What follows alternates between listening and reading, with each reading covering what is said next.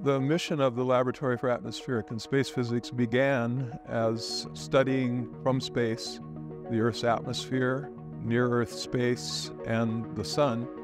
Over time, our mission has evolved to be studying the planets in our solar system. And more recently, we've extended that mission to studying planets around other stars, what are called exoplanets. Our goal is to have small satellites, and the CubeSat satellite is geared toward understanding more astrophysical objects. CUTE is the Colorado Ultraviolet Transit Experiment. It's also actually small and cute, and it really had two purposes. One, to see if we could actually use a small spacecraft to do really fundamental science. And then a second, we wanted to understand more about the atmospheres of these hot Jupiters. CUTE is one of the first CubeSats that has used a telescope, so a glass-mirrored system to magnify and focus light from stars. And unlike most satellites, CUTE was very constrained to a certain form factor, a CubeSat. And so we actually developed a telescope that was shaped the same way as the satellite to use as much area as possible. We didn't have the freedom to build the typical telescope, which would be a tube, a cylinder, with round mirrors. And I mean, it sounds like a very simple innovation, but it was something that really hadn't been done before in a spacecraft system like this. CUTE has a couple of innovations. In addition to being NASA's first exoplanet CubeSat, the first dedicated mission to go out and take spectra of these extrasolar planets, it uses a unique telescope design where it's got this strange rectangular telescope where it allows us to collect about 3 times as many photons from the parent star as we would with what you might think of as a traditional round telescope. So we put these two pieces together to, try to do something fundamentally new in a new package.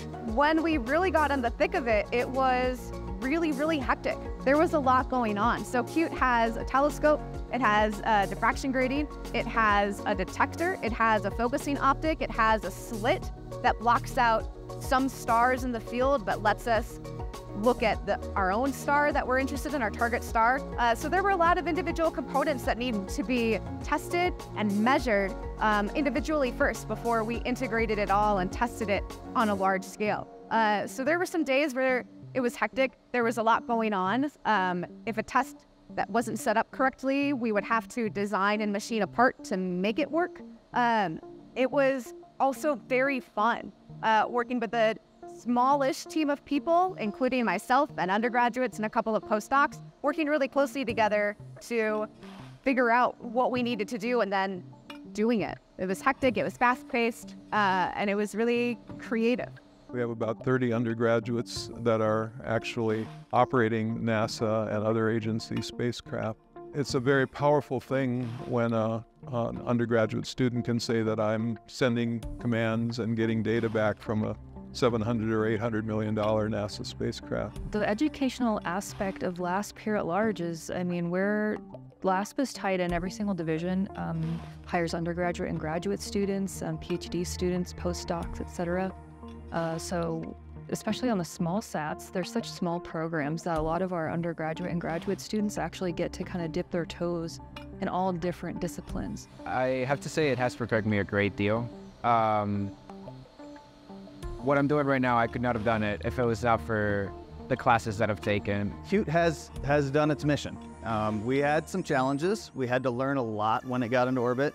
We had to learn exactly how it was responding to our controls and exactly how it was behaving as an instrument. But for the most part, when we got our first transit curve and we saw evidence of an exoplanet passing in front of its star and an evidence of the signal that we were looking for, that had taken several months in space, and it was just an experience where we said, we did it. It was really exciting. It was, we had taken images with the spacecraft, and we had downlinked them, and we knew that the instrument itself was working, but to observe a transit, you have to take an image of the same star over several hours. And so it took time for us to actually wait for CUTE to observe over those several hours of time and then get the data down and then process it and then try to look for the signal there. But once we saw the signal, it was like a sigh of relief.